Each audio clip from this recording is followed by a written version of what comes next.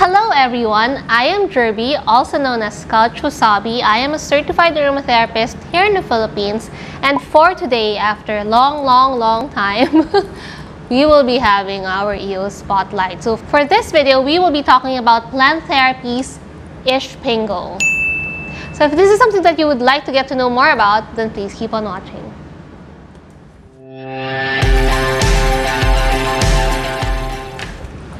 So it's been a while since I've had any essential oil videos. I would like to thank you guys for hanging out and staying here on this channel despite my MIA status. I really appreciate my new subscribers. Hello if you're new here.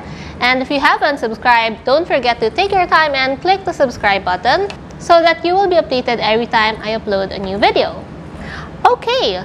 So Ishpingo, this got my attention very recently because in one of the aromatherapy groups that I'm on, a student asked about Ocetea. And I think she was asking what kind of oils are Ocetea. And Ocetea is an oil that's very not talked about, very little known oil. And basically, I got this oil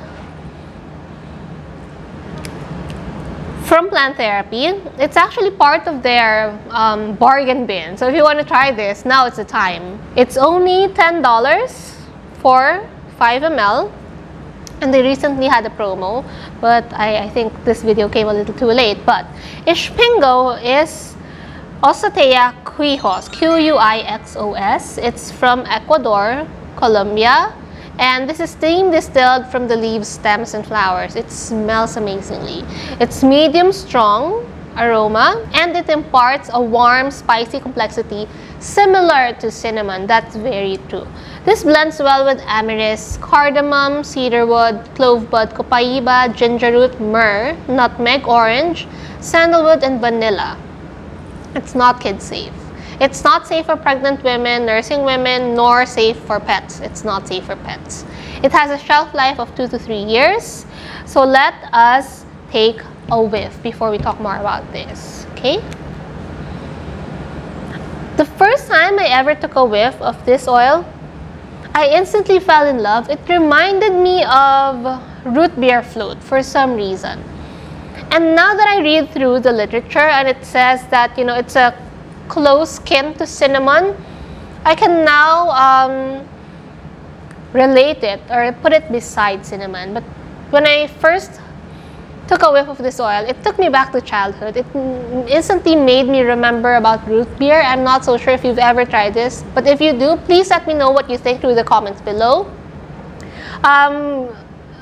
It says that it's likened to cinnamon because it has that vibrant, festive, autumnal smell of cinnamon, but it's a lot milder. It has a lot of that sweeter, milder smell than the assaulting smell of cinnamon. Ishpingo essential oil comes from Ocetea Quijos, an evergreen wild harvested plant from Ecuador and Colombia.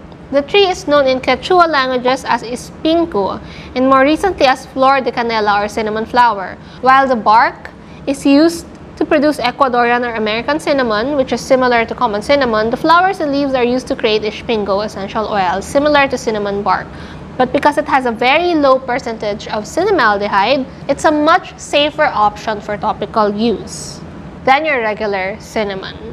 With a warm, spicy fragrance, its stimulating properties may be helpful during times of fatigue and worry. You can also use Ishpingo to help keep your house clean during times of seasonal threats, just like now. Plus, it is a perfect addition to bring warm, spicy note into your seasonal blend. So I agree, if you're someone who loves cinnamon, I know some people who love cinnamon, so you can use this as a milder option. And especially if you like incorporating cinnamon on your topical blend. I typically don't. Especially with thieves, I make sure to be mindful of using that because thieves can be quite strong. So if you are someone who loves thieves, I guess you should explore Ishpingo. I'm sure you will love it. It has that milder, sweeter, like a baby cinnamon because it doesn't have that assaulting, strong cinnamon smell. And it says here it has lower values of cinnamaldehyde. So it's a lot safer for your skin. Diffusing this, I would see that it's very, very appropriate when you put in oranges, nutmeg. Perhaps you can put in a little ilang-ilang. That would be amazing. Like my ilang-ilang pin here. So put in a little ilang-ilang for that sweetness. Add in a little vanilla. That would be amazing. Add in a little bit of sandalwood or cedarwood, or maybe amyris, or maybe even frankincense. That would be okay. Alright, so if you have tried Ishpingo, don't forget to let me know how much you like or dislike it. What are your thoughts about it?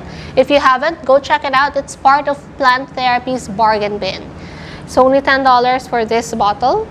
And if you have any other essential oil requests that you would like me to talk about or put here on my channel, don't forget to leave me down a comment or slide me a DM. I'd love to hear what you think, and I look forward to see more of you soon. Bye!